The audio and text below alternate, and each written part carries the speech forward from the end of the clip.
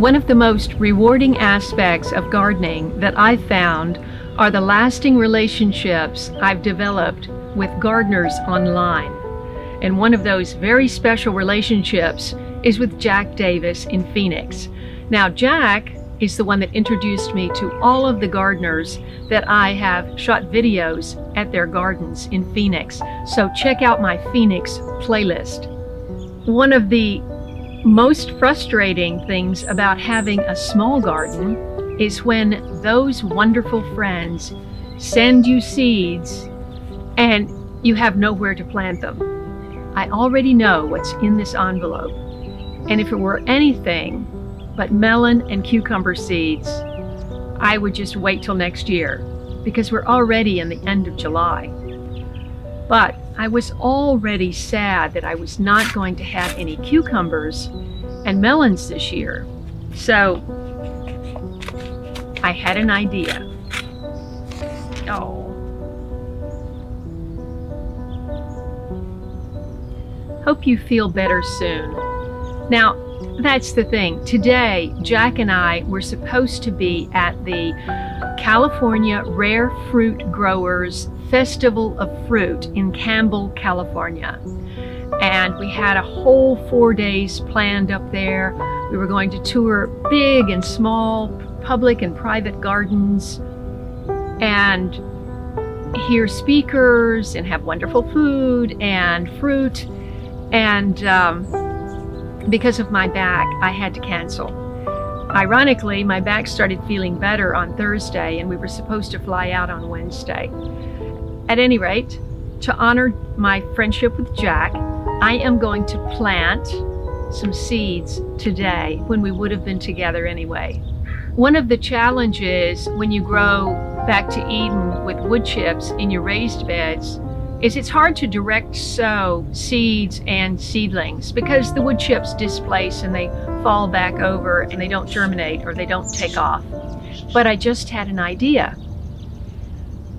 I have had these sitting around since 2012 or 13. Now, I used these, I found this online, like you find out everything, and you cut off the bottoms of nursery pots or yogurt cups or whatever, and you work these into the ground, and then you plant your seedlings or seeds in here, and the cutworm, which lives right under the surface of the soil, will not invade this in order to cut down your seedlings. So this was very effective for me, and I just hadn't used them in a while and hadn't thought about it. But I thought these would work great with wood chips because I can pull the wood chips back, work these into the soil. You keep 2 inches above the surface and 2 inches below the surface, and then you plant your seeds or seedlings in here. And it will keep the wood chips back, and it will also keep the cutworm back. Since I have some space in my back 40 where my tomatoes did not thrive, I'm going to plant a few of these today, but I'm going to plant them in between the tomatoes because there's a lot of space that's not being utilized on this big trellis. First of all, let's check out these seeds.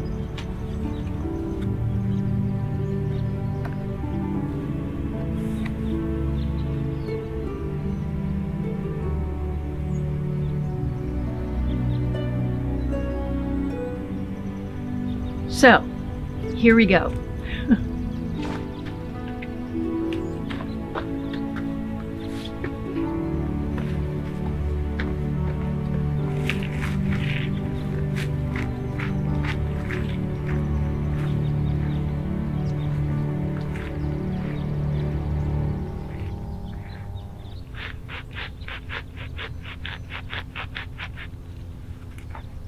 I just put in some slow release organic fertilizer and azomite minerals and coffee grounds in here, and I put a couple of spoonfuls on there, and then I'm going to sink the seeds in there after I water.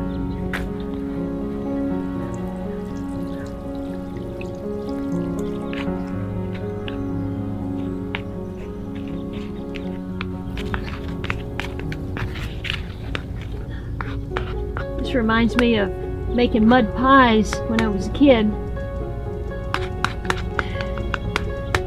Hope I didn't get that too muddy.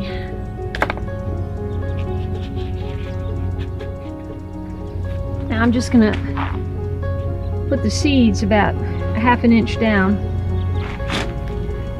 Just for insurance purposes, I'm gonna put 4 seeds in each pot.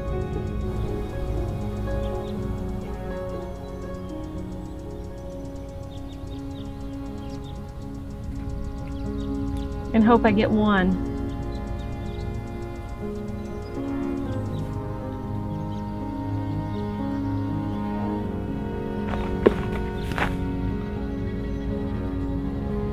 Okay, that's one.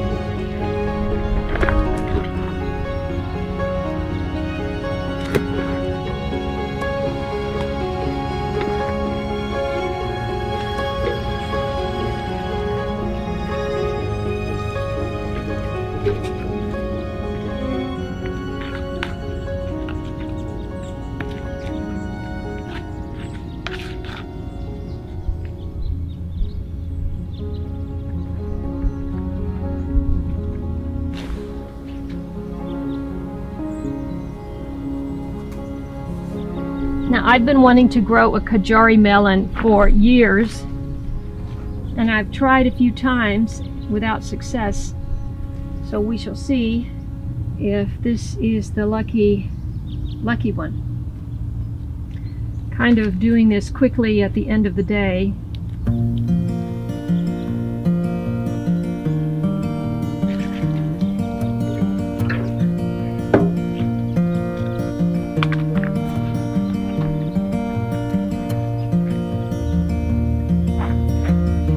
Number 2.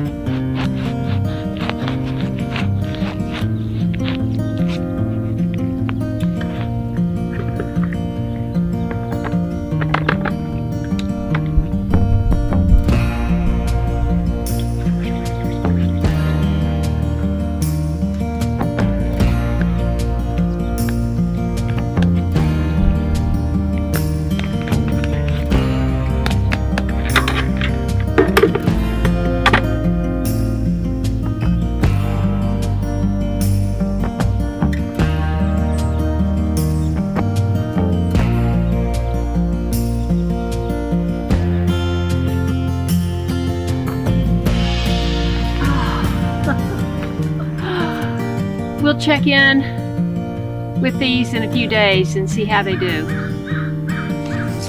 There's one anyway. I put 4 seeds in each ring. These are the cucumbers on this side. There's one. Let's check the melons. Don't see anything on the melons. Thanks so much for watching this channel, and if you enjoyed this video, maybe you'll enjoy these.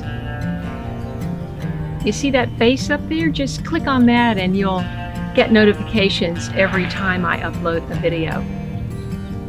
And if you just wouldn't mind hitting that like button down there, that would help a lot. Thanks for watching. See you next time.